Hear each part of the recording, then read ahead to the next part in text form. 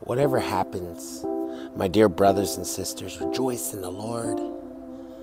I never get tired of telling you these things, and I do it to safeguard your faith. Yes, everything else is worthless when compared with the infinite value of knowing Christ Jesus, my Lord. For his sake I have discarded everything else, counting it as all as garbage so that I could gain Christ and become one with him. I no longer count on my own righteousness through obeying the law. Rather, I become righteous through faith in Christ, for God's way of making us right with himself depends on faith. I want to know Christ and experience the mighty power that raised him from the dead. I want to suffer with him, sharing in his death, so that one way or another I will experience the resurrection from the dead.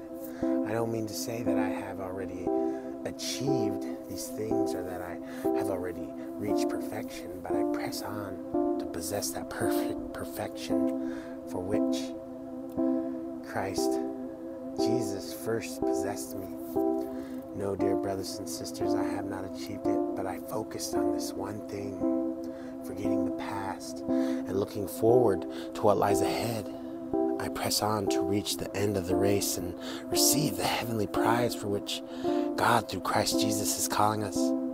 Let all who are spiritually mature agree on these things. If you disagree on some point, I believe God will make it plain to you, but we must hold on to the progress we have already made. Dear brothers and sisters, pattern your lives after mine and learn from those who follow our example. For I have told you often before, and I say it again with tears in my eyes, that there are many of those whose conduct shows they are really enemies of the cross of Christ. They are headed for destruction. Their God is their appetite.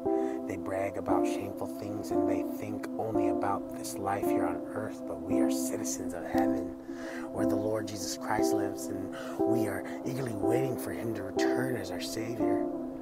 He will take our weak mortal bodies and change them into glorious bodies like his own, using the same power with which he will bring everything under his control. Therefore, my dear brothers and sisters, stay true to the Lord.